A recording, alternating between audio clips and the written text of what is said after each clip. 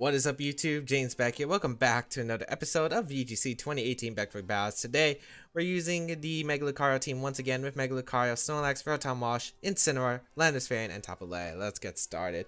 So, it's actually been a little bit since I played Pokemon, and yes, there has been a big bunch of news. So, Thursday, I had midterms, so I've been studying for them. The video you saw on Thursday was recorded on Tuesday, and honestly, I haven't been playing Pokemon at all because I was studying for the midterms, so I really haven't played that much.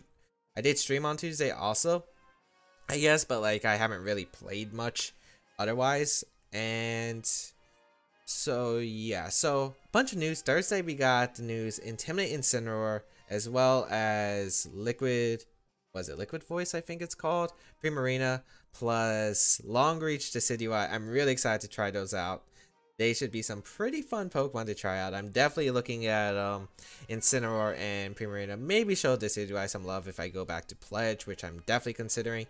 And then we also got Super Smash Bros. For the Switch coming out. And yeah, well, that was announced. So really excited for a bunch of news. But anyway, let's get back into Pokemon. I did play some practice games before, and oh man, trying to get back into it, I choked my win conditions in both the games I played, so hoping I can get back into it.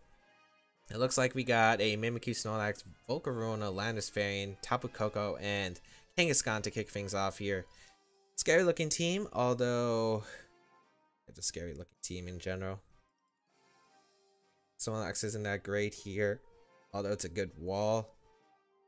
I think I want to go Lele plus Lucario as a lead. It seems pretty solid unless my opponent leads Landers. With Incineroar, Landers in the back. Yeah, I like that. I guess the only thing this doesn't really cover for is like a Ghostium Z on the Mimikyu. I'm thinking the Z move is definitely going to be on the Mimikyu set. If it is Z move Mimikyu, unless it's Ghostium, it should be like Adamant or Slow, because Jolly, Mimikyu Z, they don't tend to run Jolly. It's really rare for them to run Jolly. So let's see. Saw the Lele Lucario. I'm just hoping for no Volcarona lead. Landers Koko. Okay, that's fine. We get to find out if it's Scarf Landers or not. Koko is faster. Okay. I don't know who you would Volt Switch though. It takes a lot of investment for Landers to live a Shower Attack, so I kind of doubt my opponent's going to go for it. Honestly, I do just want to throw off a Shower Attack and try to knock out Landers because it is a big threat. I don't know if I want to stay in with Lucario because it could be catching a Gigavolt Havoc, or do I just want to go for a Swords Dance potentially? I could protect, I could go out on my own Landers, which also wouldn't be too bad here. Although I really like the idea of having Landers to switch in for later, so I'm gonna just Swords Dance in regular form, I think. Light Screen. Oh no. That's probably the one thing I was hoping for. Oh no, it's the dual screen with Mimikyu Snorlax. Wait, does that mean you shouldn't Earthquake, right? Oh, you're gonna Superpower. Oh no. Alright. I messed up big. Well, if this is not Assault Vest Landers, well, I'm definitely assuming it's Assault Vest Landers. Let's see. Yeah, that's Assault Vest Landers, I think. Swords Dance here, and then Superpower probably coming out, I would imagine. Oh, it's a knockoff. My opponent expected the Landers switch. Let's go. Justified. I finally got that off. Yes. Yes. Yes. Okay, I'm doubling up the Lander slot because I think this Koko might have Sky Drop too, so I'm gonna double up the Lander slot. Let's go. That was a terrible play by me. It worked out. That's all I know. That's all I'm saying.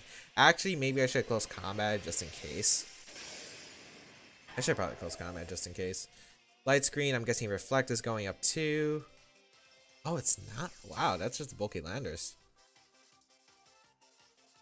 Dual Screens going up.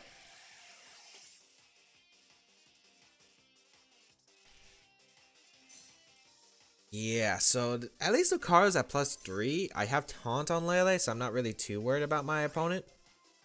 It's gonna fire for Psychic and Moonblast. No, Psychic and Meteor Mash. You can Sky Drop, doesn't affect me, so... Thank you for the knockoff. Oh man. My opponent definitely was expecting the Landers there, but staying in normal form. Oh man. I can't get enough. That was a terrible play by me, but it worked out. Coco gonna retreat into Volcarona. Huh. Wait, Volcarona? I do hit Meteor Mash, which is good because I get Psychic off into Volcarona. Huh. I honestly thought it was Mimikyu Snorlax in the back. What's in the back then? Good amount of damage. Snorlax? Kang? Coco coming back out. Are you Z-move Coco?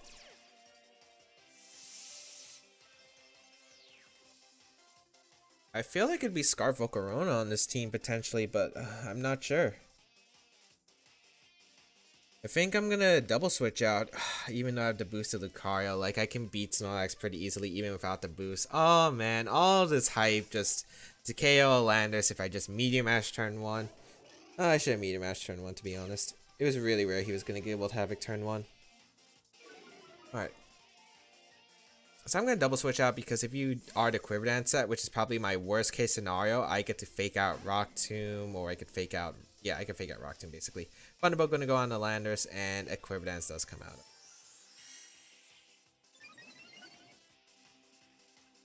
You should be scared of my Landers.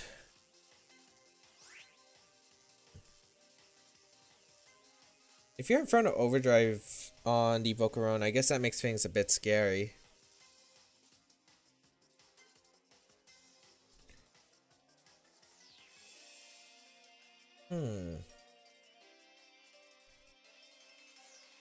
Yeah, this makes things a little interesting. I'm gonna see though, because I feel, to be honest, if I was my opponent, I hard switch going to Kang. But honestly, I don't want to make a play that's too risky right off the bat, because he could Volt Switch out. But he's gonna withdraw Coco. Is that the Kang? Yep. Okay. Those screens for Volcarona instead of Snorlax. Really interesting here. Yep, gonna be the Protect coming out. Just fine. Lele's looking like the most expendable member, question mark. Kinda wish I had low sweep on the Incineroar over low kick. Or I could knock off the Volcarona. Go into Lele. Yeah, kinda like that.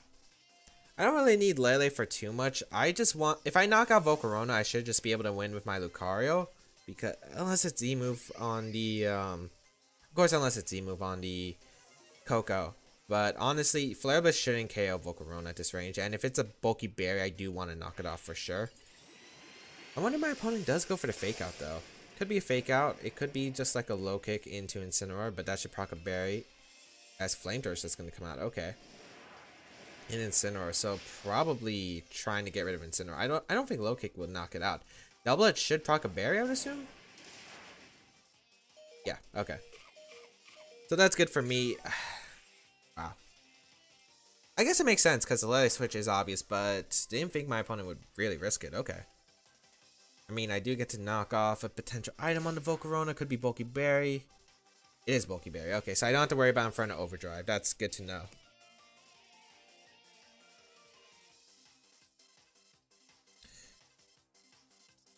I already wasted my shot at Psyche. How many turns of screens? He is like Clay Coco confirmed, so it's not the Z move. I guess in Landers was the Z move then? I'm doubling on Volcarona.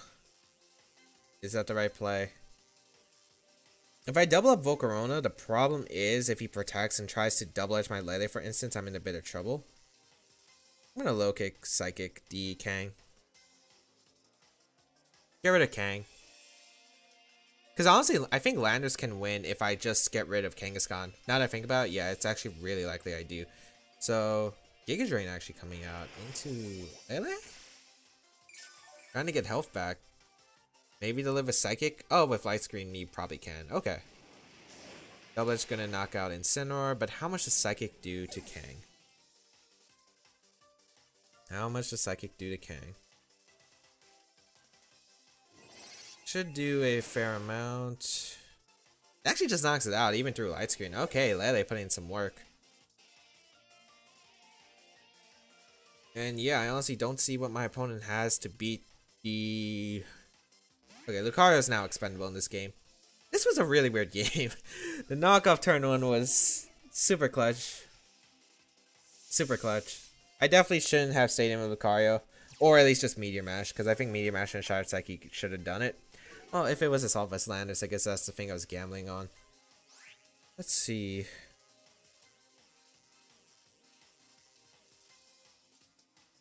I mean, it's not over depending on the Coco's moveset. We saw Light Screen Reflect. We don't know if it's like Nature's Madness or something. Although I think Earthquake plus Protect is fine. Or, I don't know, actually go on to Lucario. Sack Lucario to the Earthquake so I can bring in my Coco. I mean, bring back my Lele, and then Psychic threatens even more damage on the Volcarona. I think that's always the play. Because I'd rather get more damage if possible. You're going to Giga Drain instead, the Landers. Okay. You don't have a move that can knock out. You can knock me out with a Coco. Thunderbolt into the Lele. Okay. So Lucario wasn't useful anymore because of the fact I think it went down to every move. Earthquake going to come out. Should get some damage. I didn't want to risk Volcarona protecting Nature's Madness coming out from Coco because I think that was the only way I would 100% lose. This way I get my Lele in. And to be honest, I'm thinking Earthquake should get me to win. Yeah, Earthquake should get me.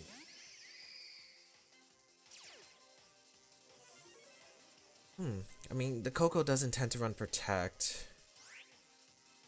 I don't think Flamethrower knocks out my Landers at this range at all. You would have to have HP Ice. And if you have you know what, Earthquake Psychic and the Volcarona is always my play, I feel like. Because you're going to Flamethrower and hope you can knock out my Landers. Which it doesn't unless it would crit or burn. Nice. And Thunderbolt in the top of the list. I don't think it carries HP Ice. So, Psychic going to come out, knock out the Volcarona. And Earthquake's just going to knock out. I think this was my best potential play. Because it covered pretty much every option that my opponent did. If you had like a move that can target down Landers. Actually, if you had Gleam. If you had Gleam, you might have been able to win. Actually, if my opponent did have Gleam, I think he won. Because I thought my opponent was going to expect me to protect right there. Oh, man. Not really happy about how I played that game at all.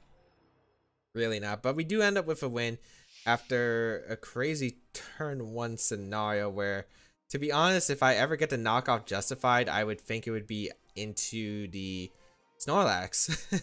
Like, baiting it out, but like, ended up getting the justified boost.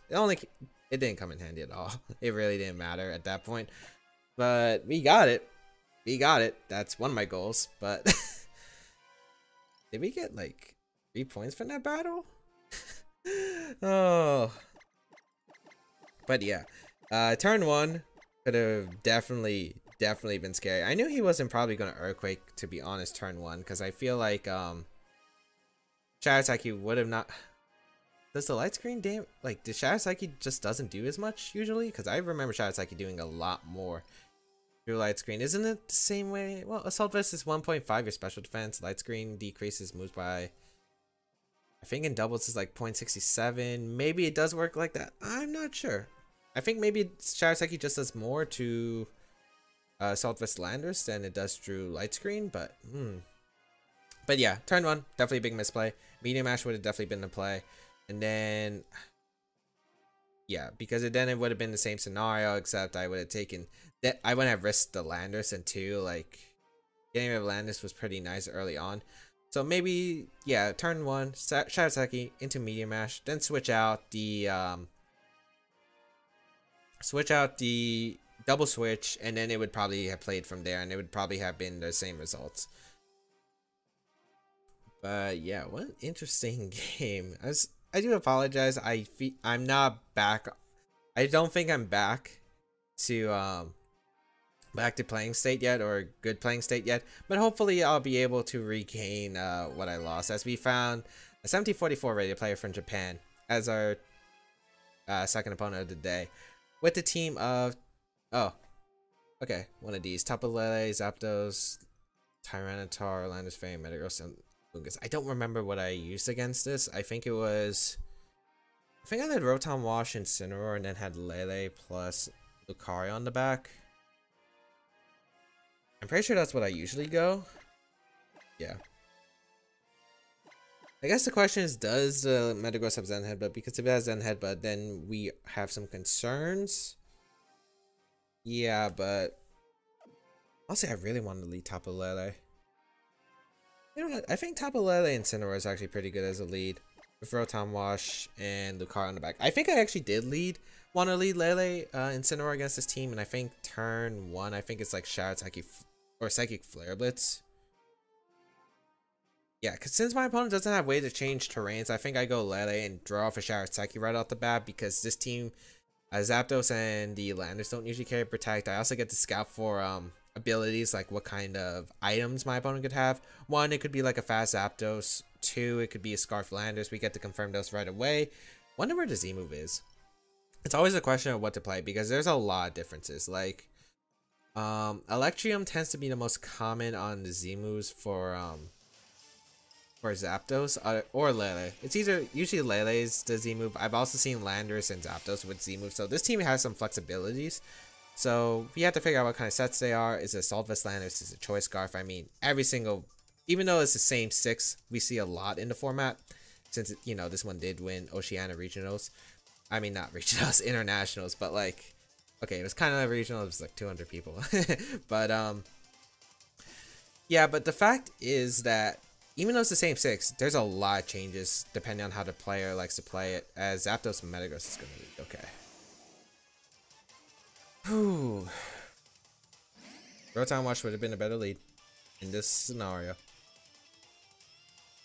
Alright, but we have to find out what kind of Zapdos this is.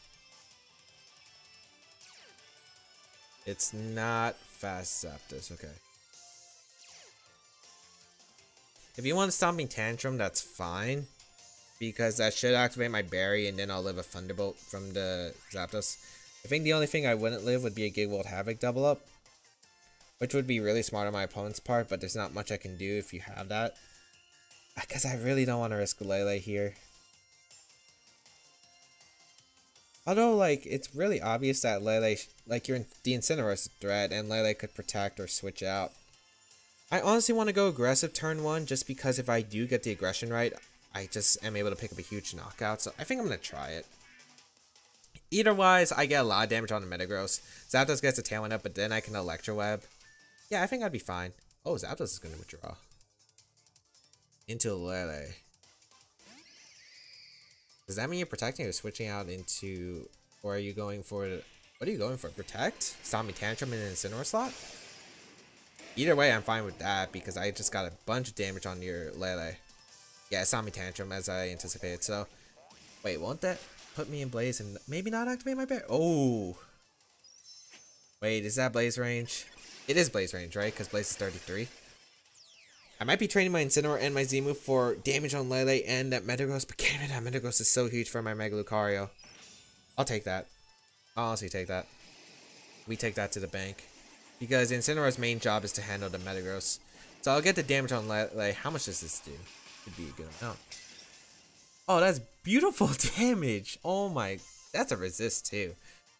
And this is why we run Blaze. This is why we don't run Intimidate. I don't have an Intimidate Incineroar, by the way. Gone. Oh, that is clean. Okay. And we live and get the berry back. Oh, Incineroar. Blaze Incineroar is the best. Screw Intimidate. Who needs Intimidate Incineroar?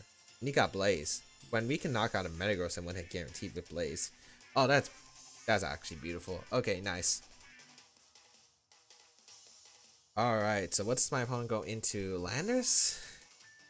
I can see Landers coming in. Yep. Incineroar still has value, but I still don't know what item my opponent's Landers is. I could Moonblast. I could just Psychic the Lele though and go out into Rotom. You could Earthquake here. Yeah, I think Rotom's expendable here. I don't think you Earthquake immediately. I mean, you can. You definitely can. But then I feel like you'll be forced to switch out next turn. If you're not Scarf. If you're Scarf, you can lock yourself into the Earthquake. You could also go for superpower, U-turn potentially, although would you U-turn here? I don't really think you do. So this is really nice here because I am threatening the Lele unless... Yeah, because there's not one move Landers can hit me with that isn't a Z move that can knock out my Lele unless it's Life Orb or Choice Banded. And if it is Banded, he has to switch out the following turn, I feel like. Or he could switch out Lele in his Zapdos, that also makes sense. So I'll go Rotom here. Just a Rock Slide, and it is Scarf. Ooh, we avoid Lele. Which, damage rise, I would have done a good amount, but like, as long as it didn't flinch me, I was fine either way. Oh, he gets the Shadow Psyche off. Okay. Fair. Fair. But... I mean... Yeah, that's fine. I get to bring out Lucario. So Lele going to take the Shattered Psyche. Actually, because of Rock Slide, I do survive it. So the Speed Tie, winning the Speed Tie there, would have been helpful if he hit the Rock Slide. But since I forgot I was at full health, it will knock out the Lele. So really fortunate here. Really fortunate. Because now the Landers is locked in the Rock Slide. I mean, if it missed, I would have just gone out in a Lucario, I feel like. I would have probably clicked Sword Stance plus Electro Whip, expecting Lele to protect. But, like, even then, even if Lele attacked, as long as I got the knockout onto Lele, I think it was fine. Actually, maybe I probably would have Hydro Pumped the Lele to guarantee the knockout. Then Landers, since Zapdos is forced to come in, and then the Rotom plus Lele, I feel like... yeah, Rotom plus Incineroar would have probably been able to finish off the job with Fake Out Hydro Pump. Since it's Scarf Landers, that probably would have knocked it out. Yeah, I think I was fine either way. Well, then again, Zapdos could PP stall me with Roost. Oh well, since you're locked into Rock Slide Landers, I'm gonna Wisp. And I guess I'll just fire for Psychic into Landers at this point. Don't really need to keep Lele alive for anything. If you're gonna go for Rock Slide, that's fine. I do have the option to Fake Out plus Will-O-Wisp the following turn by getting in my Incineroar, which would be nice. Although I should probably start dealing with the Zapdos because the Zapdos is a bit problematic. So, Rock Slide gonna come out, target down, knock out my Lele. Tailwind actually gonna go up. Maybe fearing the Mega Lucario on the back? Rotom's gonna flinch, which is okay. Going Incineroar. Click Fake Out and Hydro Pump. I'll risk Hydro Pump now since I'm not having to deal with Rock Slide also flinching me. And Thunderbolt's not going to knock me out. Fake Out and a Hydro Pump will knock out Landers. Unless it's like a really bulky Landers. But on Scarf, you tend to run maybe semi-bulky, but you definitely don't run like a really bulky set, like an 8V set. The Hydro Pump and Fake Out. I mean, this game's definitely not over yet because my opponent does have like so many chances to flinch here. Pretty sure it's going to be like a Thunderbolt into Rotom and a... I think it's a Thunderbolt into Rotom and obviously just a Rock Slide. So there could be crit chances, there could be misses, there are a bunch of things that could happen. At this point, I'm seeing like this is the best way out. And then if I can get maybe a light screen up, that would be really nice. Or should I Electro Whip? I think I should Electro Whip early because then I could light screen up after. If Thunderbolt procs me in the berry, because I'm hoping Thunderbolt does proc me in the berry, because if it doesn't, I'm pretty sure Rotom would be 2 KO'd by Thunderbolt, and that could be a little bit problematic. So let's see here. I don't think Crit would knock me out, but we'll see. Fake Out and Thunderbolt into the Rotom. It does proc my berry, okay. And Crit, I don't think it would actually knock me out. It might have a chance. Okay, we hit Hydro Pump. Oh, Rotom. It's inaccurate moves. Oh my. Oh my. It survived. Not good. Actually, that's fine, isn't it?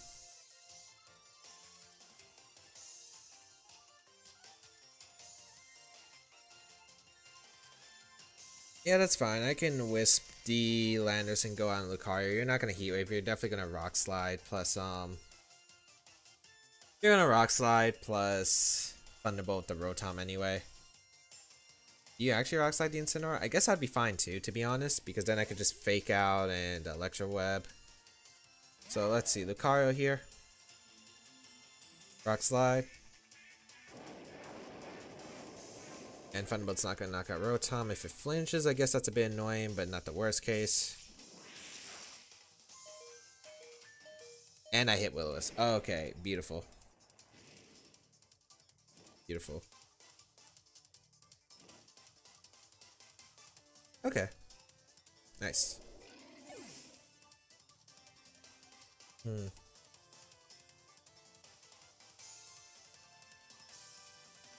What's the best potential win condition that I have? I think it's going out Incineroar and protecting, then I can fake out Swords Dance and then close combat, Flare Blitz. I like that, yeah. There's a game. Okay. Because Thunderbolt's not going to knock out Incineroar, it's his last turn of Tailwind. Yeah, this works. Because I'll go Incineroar. Thunderbolt would put me in Blaze range. I can fake out the Zapdos, Swords Dance. Then I can close combat Flare Blitz because that should be able to pick up the knock on Zapdos. I guess if it doesn't, we're in a little bit of trouble. Although, adaptability plus 2 close combat plus the fake out plus a Flare Blitz. If it's Citrus Berry, I guess maybe it could survive. Although I guess we'll find out. I'm willing to take the risk anyway. And Incineroar might be able to let the recall. Yeah, I think Incineroar would actually let the recall anyway. Even after Flare Blitz, so I don't think there would be a way for my opponent to win. So let's see what you do here. Thunderbolt Rotom, I think. Oh, it's a Heat Wave. Okay.